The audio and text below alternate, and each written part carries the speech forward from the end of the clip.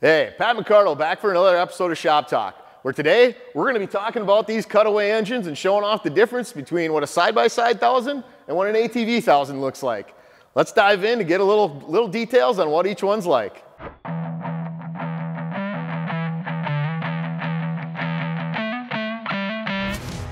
All right, so we got some older cutaways in the shop today that are close to the vehicles that I have behind me. So this one's really actually a 900, and this one's really actually an 850, but from an architecture point of view, they basically match the machines they're in front of. So let's start out over here on the ATV side of the world and look at some of the things that are maybe unique on this twin-cylinder ATV architecture, all right? So one of the ones you see right in front of me is this rubber-coated starter and solenoid. So this is actually different, that the solenoid's mounted right on top of the starter, and it's got this rubber coating to be able to seal everything up. So when you're taking your ATV through wet terrains or moisture, you don't have to worry about getting water inside that starter. Speaking of water, when you look at the end of this crankshaft, this is actually the water pump located at the end of the charging system. So not only does that help pump and circulate water through the engine, but it also helps cool the stator down so we can get big charging output off the end of this motor.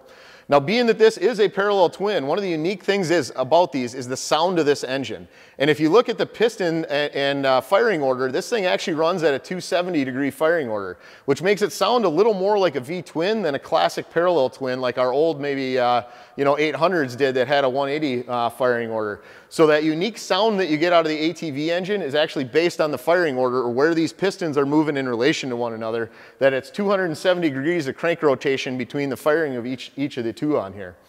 Other nice novel things about this engine, if we spin it around a little bit, we do actually have dual throttle bodies on this. So this is the old mechanical actuated version.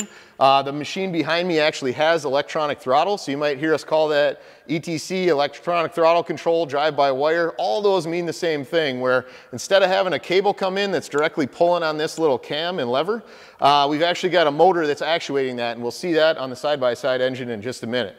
The other thing that's very unique on this ATV application is you'll see that there's not a snout coming off the end of the crankshaft to bolt the clutch directly to it.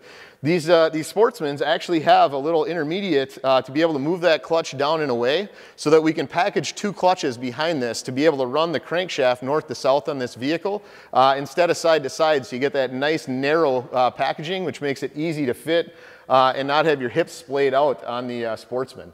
Now getting up to the top of the motor, some of the things that are the same on here, this is still our classic ProStar configuration. So fuel injected engine, you got one injector per cylinder going right up down into the intake port here. We've got a single overhead cam with 2 valves or 4 valves per cylinder. So 2 on the intake side, 2 on the exhaust side.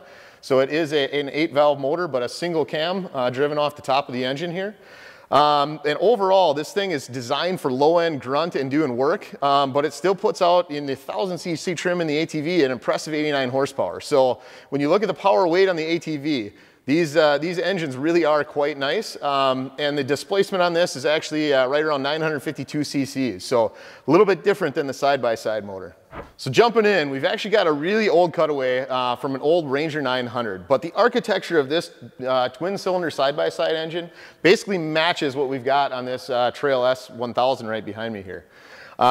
Big differences over the ATV that you see. Let me spin this around for you guys. But this is actually a twin cam motor. So you can see there's 2 camshafts on the top, one for the intake, one for the exhaust, still 4 valves per cylinder. You'll notice that the water pump isn't sitting outside the stator cover here, so this is more of a conventional architecture. And if you look at the starter motor itself, you'll see there's no solenoid on top. It's a sealed starter motor assembly where one cable hooks up to go back to an offline start solenoid. And this one has actually got this Sprague clutch in it, so there's a one-way clutch in this crank train for the starter here. That's a little different than the pole shoot style that's on the ATV engine. Still a capable charging system here. We've got 560, 660, and 900 watt variants that will package into this series of engine. And overall, this is kind of our more modern design. We've actually gone, 1 or 2 generations ahead of this one, but from a base architecture point of view, the fuel injection, we've got a electronic throttle on this particular motor. So this one's actually kind of got a cutaway that you can see. So this little gear at the top is connected to the electric motor here. As that spins, it actually actuates this bigger gear, and that's what actually ends up opening the butterfly inside the throttle body. Hopefully you guys can see that as I you know, rotate that a little bit. But single throttle body feeding air into both cylinders on this engine as well as the one in the Razor behind me. So, you know, pretty, you know, similar setup in that regard. Still got injectors going into the intake ports, still fuel injected in that regard. We have changed controllers a couple times over the years. But overall, super capable power plant. The version that's in the Razor right behind me puts out 100 horse. So overall, you know, we've got a great twin architecture for our side-by-sides. We've got a great twin architecture for our ATVs. And in case you thought they were the same, there are a few key differences between how these two things operate, you know, what they look like. And a big one that you see on this side is that the clutch actually goes right on this taper. So the drive clutch would be here. You know, the driven clutch would be up on the transmission and the belt would be running between these on this particular Razor setup that we've got behind me.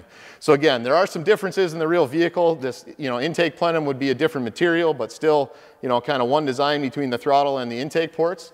But overall, you know, great engines for their applications. The ATV one packages nicely in that smaller straddle type vehicle versus the slightly taller engine we've got here that can fit, you know, behind the, underneath the box in the back of a side-by-side.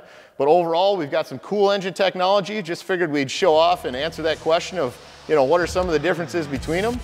Make sure you guys, you know, like, comment, subscribe. Let us know what you want to see on the next episode of Shop Talk.